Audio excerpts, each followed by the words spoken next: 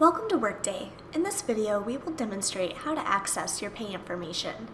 I will begin by accessing my Pay Worklet.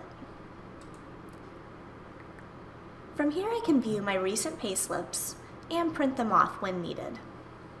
To the right, I can view additional pay slips, my previous tax documents, and also any ACA forms that I may have. I can also view and update my withholding elections and payment elections.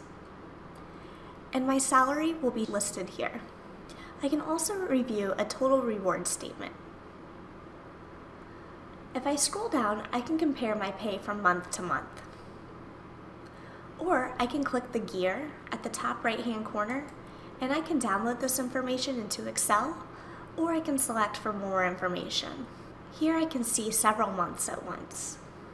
In the middle, I can see this information in a graph or grid format as well. This concludes the demonstration, and thank you for using Workday.